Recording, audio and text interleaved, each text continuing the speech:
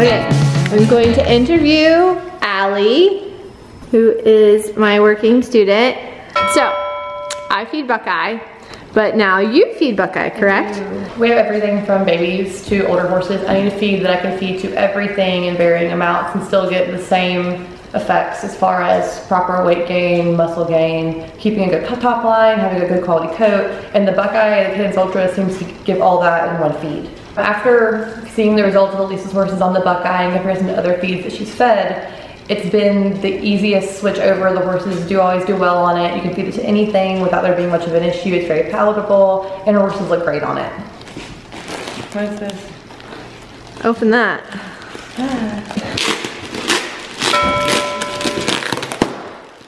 I get my own slip pass. Well, yes, you do. So Heels Down had us do an ECOGOLD had us do a thing for people who deserve a pad. And since you've been a long time working student, you got one. So, thank you so much. It's supposed to make you cry, but you're not crying.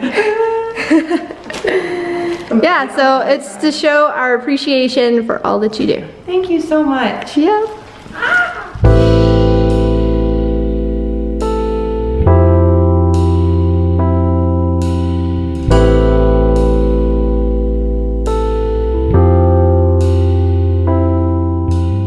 So this is Brightwater, aka Teddy. I've had him for, I think, since September. And he came in as a bit of a troubled horse.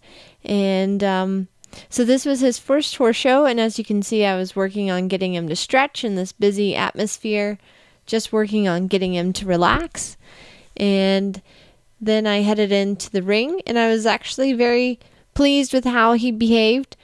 I was doing the beginner novice test, and this ring actually is a little tough for the young horses because what you can't see is right next to it is the show jump ring, and so there was a fair amount of people there and clapping, and so it can be hard sometimes for the inexperienced horses in containing their mental capacity sometimes. But he did pretty well. We still are working on getting him to connect to the bridle. He tends to get a little stuck in, really tight in his neck. So if you see like he drops his head down, I'm actually encouraging to want to reach down and out.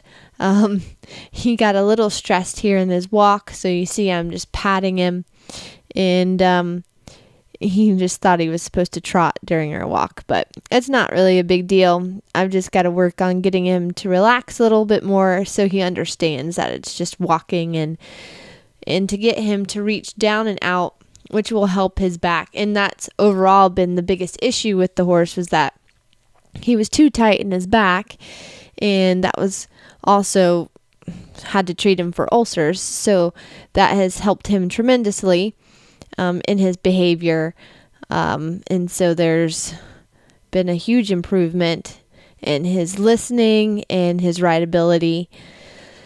And then we go into the second canter. He gets a little distracted and tight and nervous, so it's not a big deal. He picked up the canter, and those will get better and better once he understands the job.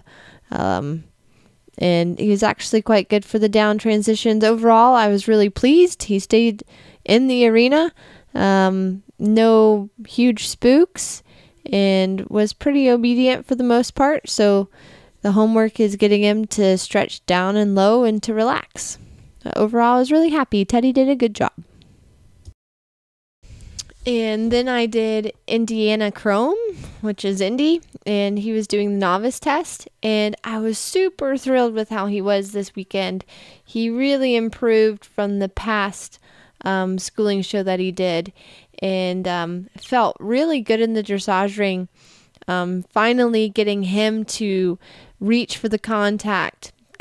He was similar to the Brightwater or the Teddy horse, where he was really tight in his neck, but now you can see he's starting to reach down into my hand kind of contact. Still has a little bit of twist, like he tweaks his head a little bit, But overall, the picture is getting much better and the rideability as well.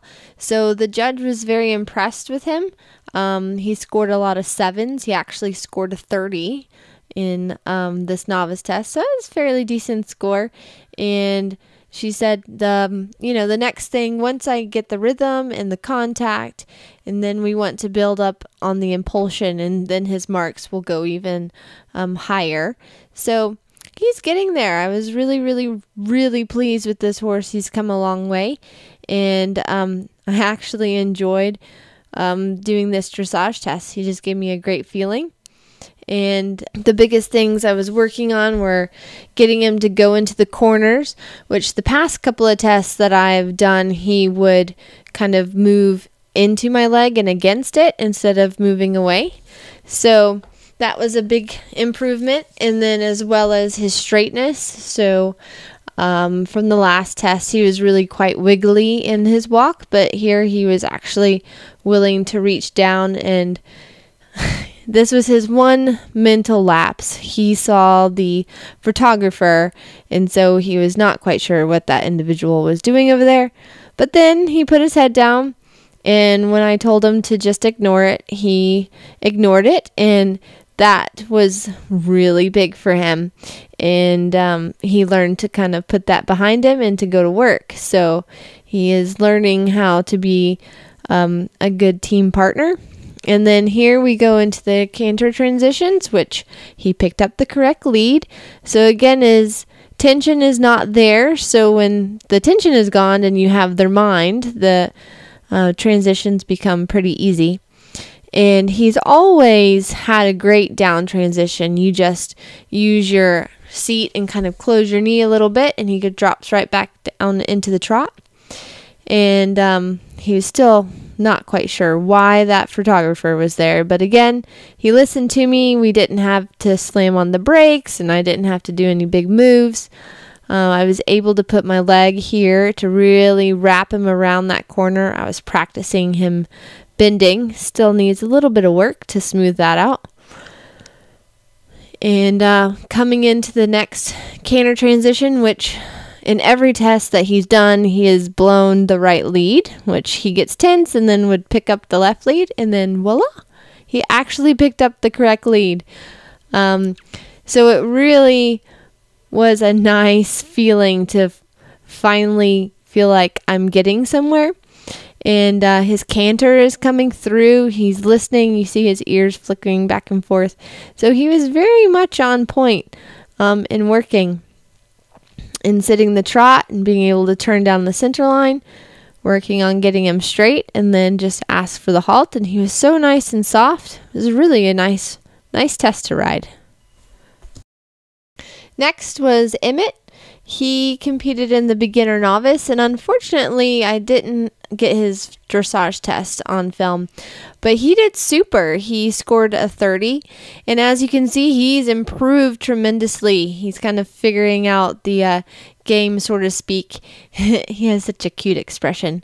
He really was fun to ride. He's such an honest boy, and really was proud of how he handled himself. So he's figuring out his body and how to move his parts, and realizing that he can jump. He can jump the things. So I was really proud of him this weekend. He had a good cross-country school, so it was really a great education for him this weekend. And that two-stride always scares horses with that tent right there. But overall, he was pretty brave and gave a good little round. Yeah. So here I am with Teddy, aka Brightwater. This was his first show jump round, and I was very pleased with him. He's a very brave horse. He actually jumps really nicely. He's still working on his changes. He does have them, but again, he's a little worried about stuff as far as tension-wise goes. So he just has to get a little bit more relaxed just with what I'm asking him to do. He's very honest when it comes to jumping, which is a very nice feeling to have on a young horse. He has a very good technique and is very nice and quick with the front end. So I was very proud of him this weekend. He jumped all the jumps and stayed in the dressage ring and had a very good cross-country school. So it was overall a pretty good learning experience for him. For him, it'll just be about learning how to relax a little bit better, coming over his back, and then everything will improve. And next we had Indy's novice show jump round. He did quite well. He's still feeling like he's improving here, especially from 2 weeks ago. Did have a little bit of a steering thing where he thought I was supposed to jump the standard. And he's working on his technique, so you'll see he kind of twisted over that last one, but then when he figures himself out, he really comes through and powers off his hind end. So there's quite a scopy horse in there. It's just a matter of him understanding how to stay straight. Like right there, he jumped that fence pretty nicely. So it's getting a lot better. There was no eyeballs bulging out of his head. He's really starting to understand the concepts of going in and being in the atmosphere and jumping scary things. He handled the tent quite nicely. And so this round I thought was pretty good. Still more homework to do, but it's getting better and better.